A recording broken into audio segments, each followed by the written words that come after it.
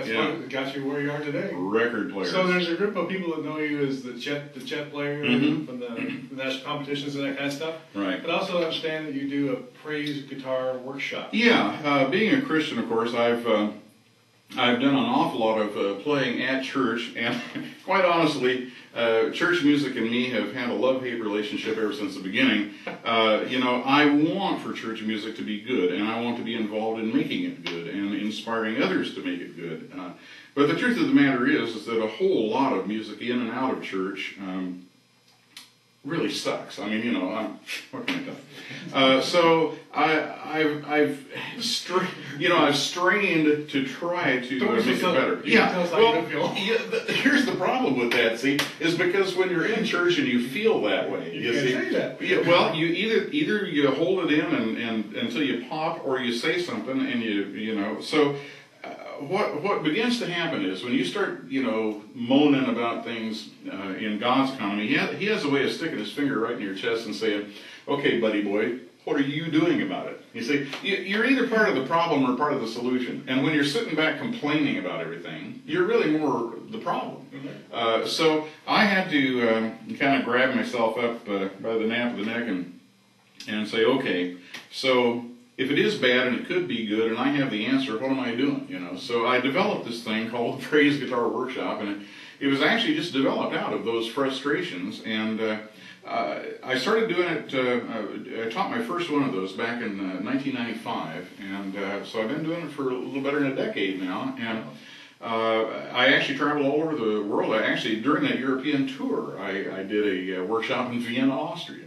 But at any rate, the workshops are designed to encourage Christian musicians to do a good job, give them the tools to be able to do the good job, and not just tools to play guitar, but tools to arrange music and to bring the heart and soul of the music out of it instead of just kind of strumming at it. Right. Is the idea. So anyway, yeah, that's been a big part of my life for quite a long time. Well, it's always nice to see an accomplished musician reaching back into the community and giving back to the community. Yeah. And a lot of people turn their backs on people who are maybe not as good as they are. And so it's really good to see that there's guys at your level.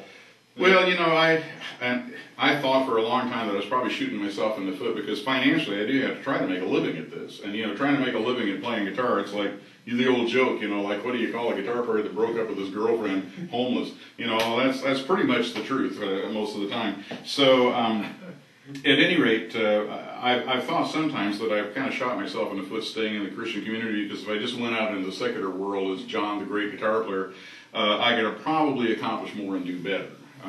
But the truth is that I'm just not into it much, and I am into trying to raise the bar of excellence within the church and so forth. It's a quest. It's not something that you choose. It kind of chooses you, and so I have to keep doing it.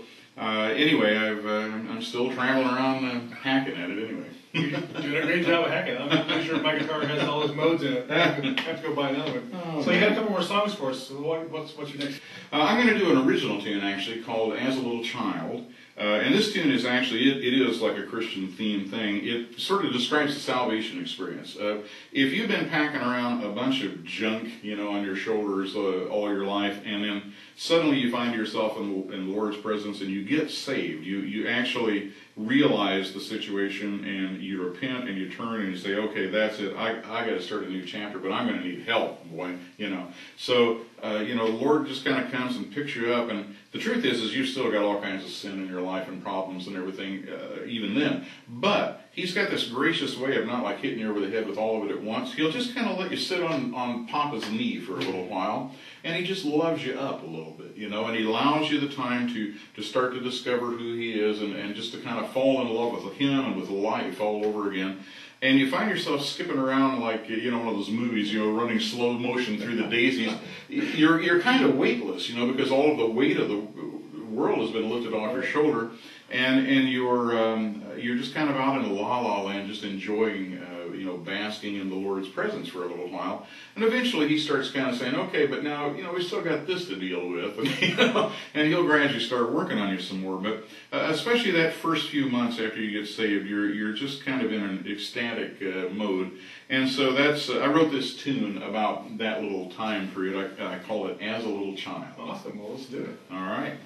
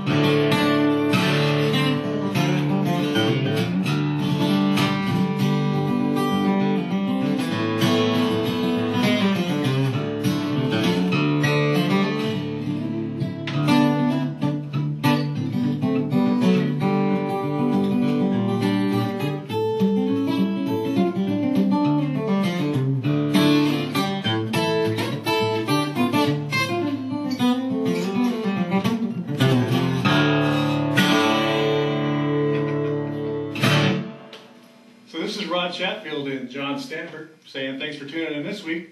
Be sure to tune in next week to see what's coming up on Making Music.